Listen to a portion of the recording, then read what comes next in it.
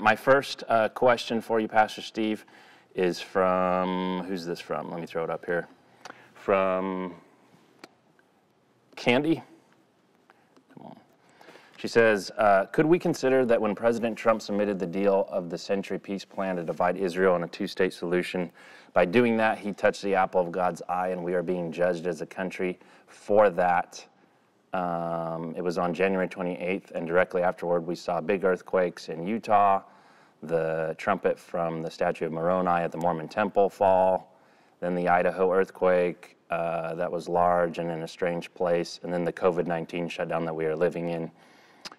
She says, a giant timeout from the Lord and insane times, or do you think it completely does not have anything to do with God and is a chance for the new world order that George Bush #1 was excited about? You know, Candy, I don't think it necessarily has to do with the situation in Israel. One of the things that Americans don't understand about the Israeli situation is that you have a large number of Palestinians who are living in what the news media calls the occupied territories, the West Bank. Israel calls it Judea and Samaria. And there are only a couple of options that they've got as far as what happens with those areas in Israel. One of the options is to drive every one of those people out of there. And then where are they going to go?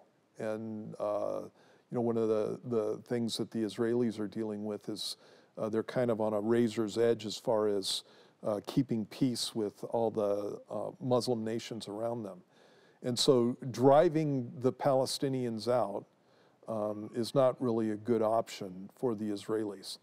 And this is, you know, something that just practically that's what the Israeli government is looking at.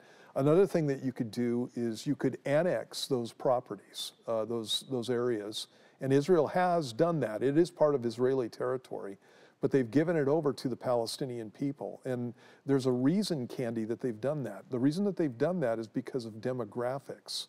The Palestinians have households that have, just in general, about 6 children per household. And when you're talking about the Israelis, the Jewish Israelis, their demographics is much smaller. It's more like the United States, 2 kids or less.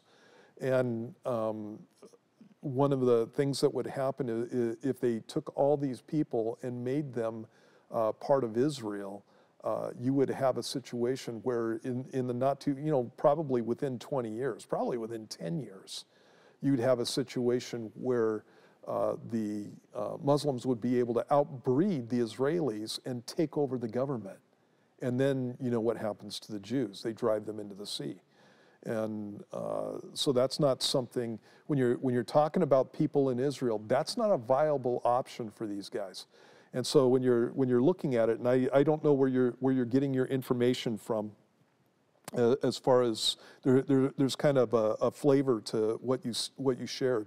I don't know where you're getting your information from, but that is not what the Israelis want to do. They don't want to drive these people out, and they don't want them to be part of their society in the sense that they can vote in Israeli elections. And so they are going along with President Trump's proposals. They're all for it. It's not the Israelis that aren't for it. It is the Palestinians that aren't for it. And that's the situation that you've got on the ground over there in Israel. The Israelis have parts of Judea and Samaria, as they call them, and they're making sure that they keep those parts that they have Israeli settlements in. But they don't want the Palestinians as a whole to become part of Israeli society. And again, it's because of the demographics. That's why they cut off Gaza. Gaza used to be part of Egypt until Israel took it in a war. And the West Bank used to be part of Jordan until they took it in a war again. And so they don't really want that to become part of Israel.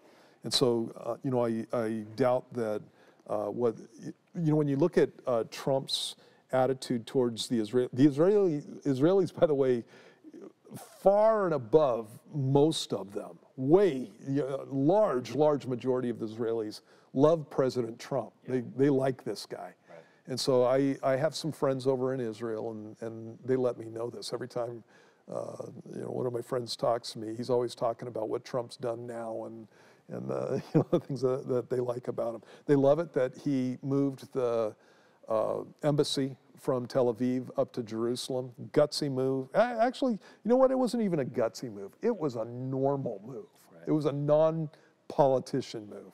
And he moved it up there, and they just love him for it. Naming streets after him and that kind of thing. And so, you can tell where I'm coming from with this whole thing. No, I don't think that these are a result of Trump's policies with Israel. I think they may be a result of our abandoning of God. And so I could see that happening, obviously. And so I don't know that I would tie it to the New World Order under George Bush or anything like that. I'm pretty much a little bit more straightforward than that. You abandon God, God abandons you. Nation abandons God, God abandons the nation. And so we are getting the consequences of life without God in our culture and in our nation. And obviously, we have Christians here, and our lives are different in a lot of different ways. But many of the people in our country have no respect for God, no respect for morality, and all that stuff gets dumped off on us. And I think that God allows certain things to happen in a nation to get them to wake up, to open their eyes, and to look up and pay attention to God. I think that one of the cool things about this whole COVID thing, in a lot of ways I think it's overblown, but again, I have parents that would be susceptible to this, and so if they were living with me, I would be a Nazi on this whole issue as far as who I was around, because I wouldn't want them to get sick. And I'm like that from far away too. But there's a lot of stuff about this that's overblown, and government is taking way too many liberties with dealing with this issue, especially with the numbers that are involved. And I think that it is a precursor to some of the things that you see in the book of Revelation. If you'd have talked to me 3 months ago about the whole United States, the whole world being shut down and on lockdown on something that hasn't even killed as many people in our nation as the flu did this year, you guys. If you'd have talked to me about that 3 months ago, I would have said, that's crazy. But here we are. Now imagine if we get a disease that's kind of Ebola-like, in the sense that it's not, when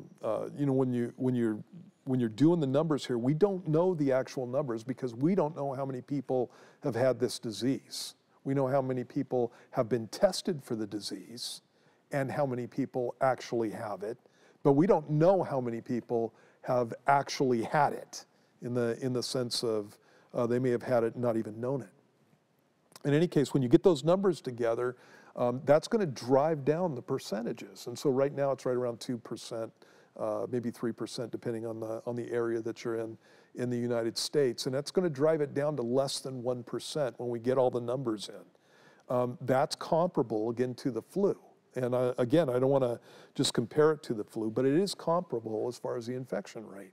And if you get something that Jesus talked about, the wars and rumors of wars and pestilences in various places, you get something that does 5% of the population, like a real 5%, or 10%, or 30% of the population, something like the Black Plague in Europe, you think this is a lockdown, and this is crazy that they're doing it over this situation. Imagine what they do when we get more plagues that are coming in. And Jesus said more plagues are coming. And so, we're living in an interesting time. So I think that God, I know that God is using this to wake people up. When we look at the numbers of people that are watching our broadcast online, it's way more people than show up to church on Sunday. Way more, like better than double.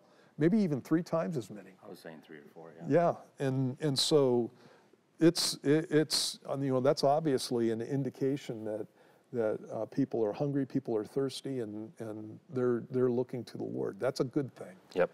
So, all right.